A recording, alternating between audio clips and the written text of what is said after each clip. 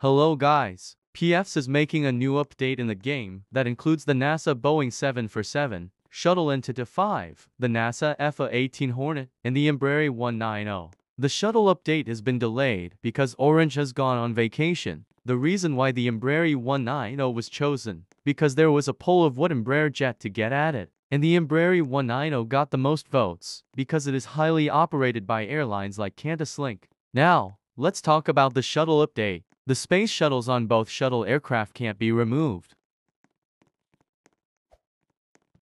Well, there is now finally a landing gear, and there are finally engines. I think it is not very long until the update comes. There is a possibility the shuttle and E190 come in the same update, or either separate updates. Thank you for watching. If you enjoyed this video, consider to like, comment, share, subscribe, and turn on notifications. Have a great day everyone.